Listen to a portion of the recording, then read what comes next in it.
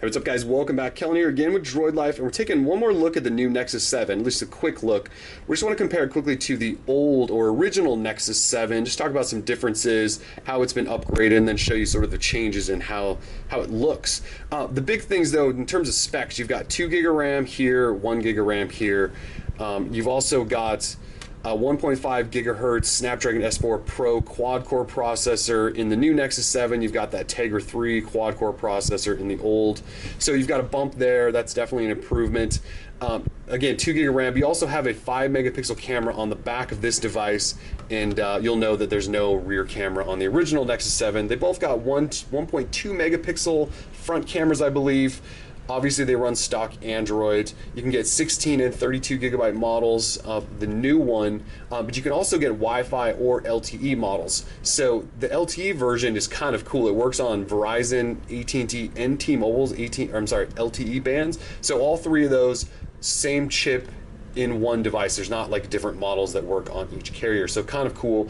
And then the other big thing is the display. Okay, so we've got a 1920 by 1200 7-inch display on the new Nexus 7. It's like 323 pixels per inch. Google's calling it the highest resolution 7-inch tablet on the planet, which is kind of cool. Remember, in the old one, I believe it's about 1280 by 800, low 200 pixels per inch. Not a bad display, but quite the improvement here in the new one. So pricing, we're looking at $229 for the 16 gig Wi-Fi, $269 for the 32 gig Wi-Fi, and then $349 for the LTE model, which also has 32 gigs of storage. So that's sort of differences in terms of specs. Let's show you differences in terms of looks. So if we go face to face right here, you'll see they've really slimmed down the bezel on the right and left side of the new Nexus 7, and what that's allowed it to do is actually make the device, at least it appears to me and feels to me, thinner when you hold it in your hand compared to the old one. The old one's a little bit wider because it has those thicker bezels on it. So they really trimmed down the bezels. You do have a notification light down here on the new Nexus 7.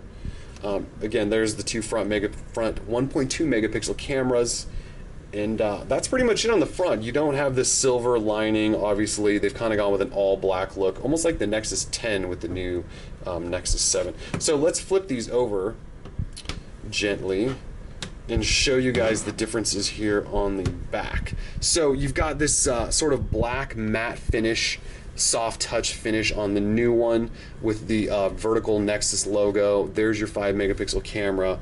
You do have dual speakers, so you've got a speaker down here and you've got another speaker up here, so it should give you stereo sound, should give you a really nice experience when you're playing games or watching movies. And again, it's sort of that soft touch. On the original, remember, no camera on the back. You do have a speaker here, Asus logo. It does have the horizontal Nexus logo.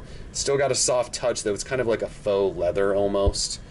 And that's sort of the differences in the back, other than one other thing that drives me nuts about the new one, but may not bother you at all. In the original, we've got a headphone jack on the bottom. In the new one, they've actually gone ahead and moved it right up top, so you can see it right there. So headphone jack now on the top of the device, no longer on the bottom.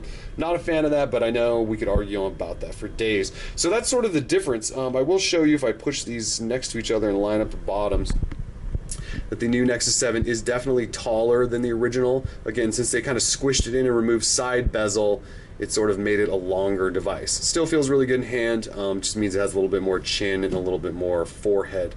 But that's sort of the difference. If we go down here, you'll see that it is slightly thinner, I believe. I should have the measurements, but you know what, I don't have those handy. But it is going to be slightly thinner than the original Nexus 7. And yeah, that's pretty much it. So we'll have a full review coming up shortly. But this is it for now. Droid Life. Peace.